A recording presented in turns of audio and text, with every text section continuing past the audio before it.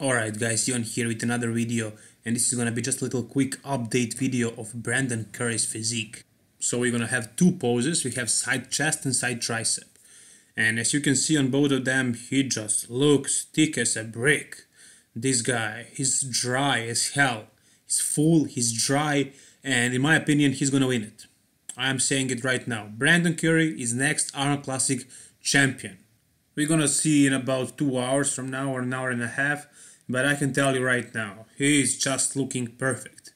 He's grainy, he's thick, he's dry, he's shredded, he's peeled, he looks confident, although we don't know how his lower body is gonna look from his back shots, but from what I can see right now, no way anybody can reach him. I'm sure Rolly will be able to lose all that water, but will he be as conditioned as Brandon? No way. No way. I'm sure William Bonac is gonna come dry and shredded, but he just doesn't have the frame to compete against this guy. This is just amazing.